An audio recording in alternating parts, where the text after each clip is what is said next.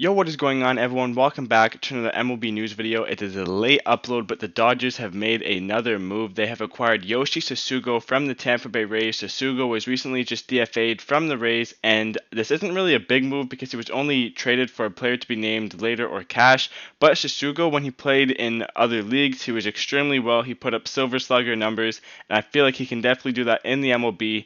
But it's sort of strange that the Dodgers went out and got Tsutsugo. I mean, they are an NL team, so they do need more hitters on the bench to pinch hit. But they just got Albert Pujols, and they already have lots of depth already. Now, Tsutsugo does have more versatility than Pujols. Pujols only plays first base, but Tsutsugo can play first, third, left, and right. So he gives them more options to play with, especially if there's some injuries. Cody Bellinger is injured right now, but he's expected to come back.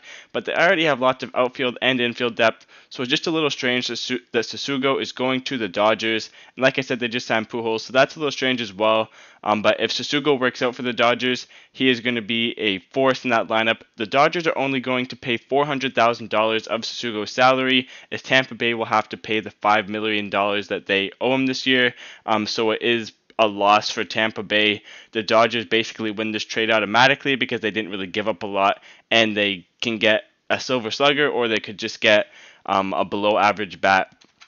Looking at Tsutsugo's stats, I mean, in other leagues he had amazing stats, but in the MLB he was a below average hitter by 20%, and his OPS was in the 600s with an average in the 100s.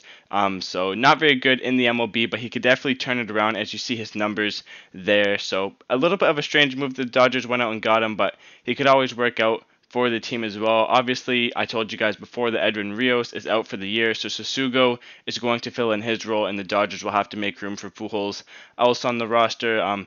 So a little bit interesting. Tsutsugo is in the prime of his career, so he could still pick it up.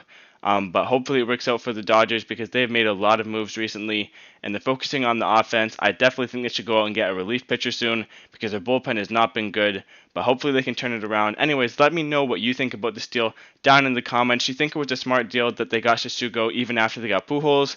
And do you think Tsutsugo is going to work out in the Dodgers? So thank you guys for watching. Don't forget to like and subscribe for fast baseball news. I'll see you guys in the next one.